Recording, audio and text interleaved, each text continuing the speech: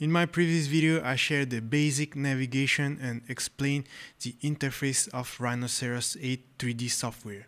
In this video, I will show you some fundamental functions such as Boolean, ArrayPolar to create a jewelry. Without further ado, let's dive into it. Let's work and make a quick ring without thinking too much. So let's start by shaping our ring. But first, let's select our front viewport and click on the circle tools, and we type 0 on the command to place our ring perfectly on the central axis and type the inner size of our ring. Let's put 17 millimeter for example, and that's the inner shape of our ring. So now we have made our inner ring with our size. We can easily make the outer ring by copying the circle we just made. Click on the circle and press Ctrl C to copy and Ctrl V to duplicate the circle. Press and hold the Shift key on your keyboard and drag the gimbal to the side. If you don't see the gimbal, you can activate it on the bottom by just pressing the gimbal toggle switch, and you should be able to see it. I can roughly estimate the thickness of this ring by just looking at it, because we know that 1 square is equal to 1 millimeter. So in this case, it is roughly about 1.6 millimeter now. If we type distance, we can measure this and see that it measures about 1.6 millimeter now. Now we can switch our view to perspective mode, and we can see that our circles are in the same plane.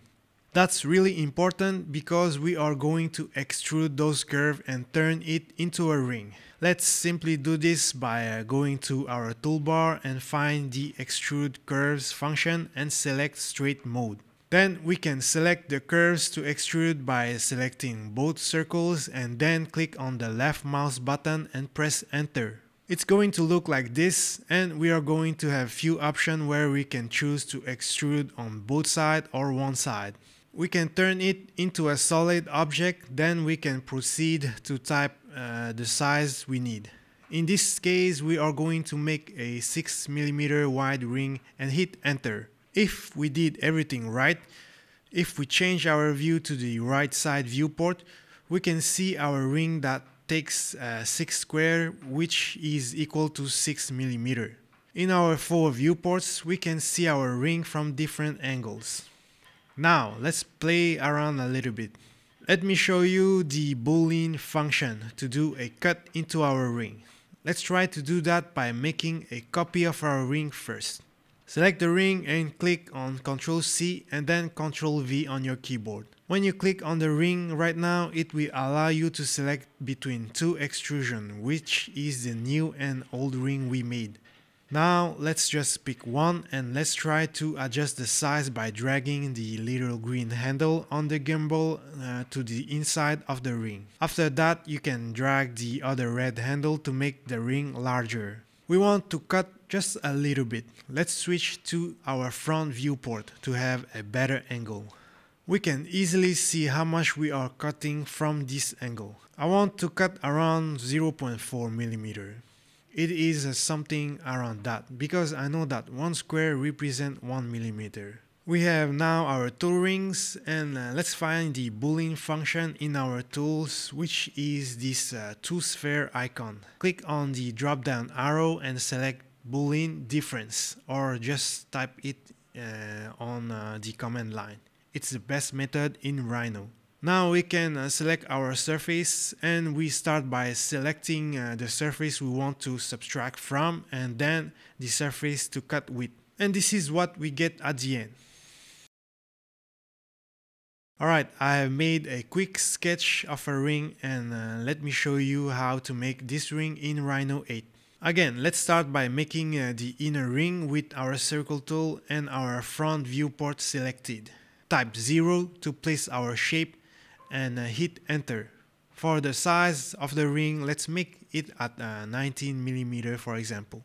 Now let me show you another method to make the outer ring, which is called the offset function. We want to offset to 1.8 millimeter, just like the dimension from our sketch. Let's search for the offset function on the command. Select the curves we want to offset, type the dimension and just click the left mouse button. Now we can extrude our curves. Let's switch our view to perspective mode first. Let's go to our toolbar to search for the surface function and select straight.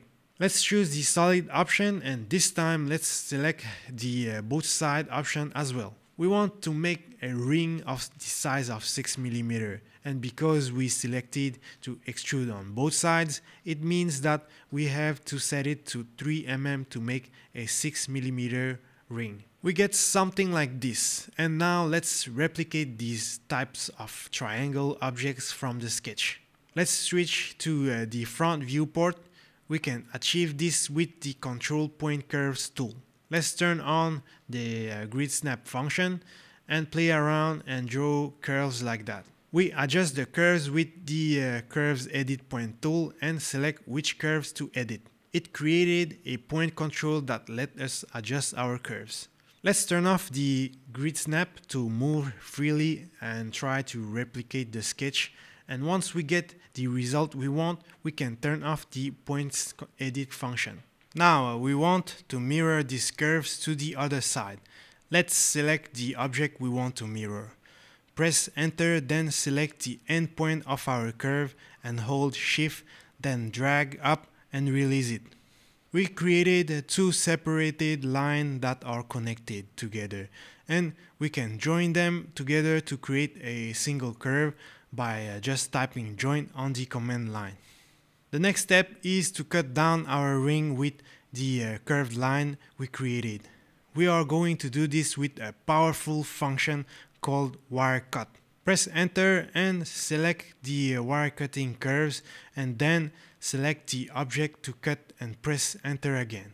If we go back to the perspective mode, we can see the actual cut we made with the Wirecutting function, and it created a new isolated object. Now we can play around the new object and make it larger by sliding into other direction and make something close to what we want. Alright, let me show you another function that we use a lot in Rhino, which is called the FilletEdge. Select the two lines on the top and let's set a radius of 0.3, then double press Enter. Let's also do this for the edge on the outside, but this time let's set at a less rounded edge of 0.1, for example. Do the same thing on the other side as well. Let's adjust the size of our objects until we are satisfied with the looks of it. Now we want to have this object all around the ring just like the sketch. We can achieve that with the ArrayPolar Function. But before we do this, we are going to copy this object and go back and place it again on the initial ring. Now we have an object on top of our ring instead of having a ring with some holes on it. Let's use the ArrayPolar function, select the object we want to array, press Enter. Now we are going to place a point on the center of our ring so it can copy our object and place it all over our ring. Or we can just type 0 on the command. This is the reason why it is important to place our object on the center of the axis. So it will make it easier for us when we use certain functions. Enter the number of objects we want, and let's make 8 objects and double press Enter. This is what we get. We can do the same thing with every object we create. Let's make, for example, a small sphere on the top and do the same thing with ArrayPolar Function. Congratulations! You have completed this course and learned few fundamental functions for beginners. Don't forget to like this video and subscribe for more videos.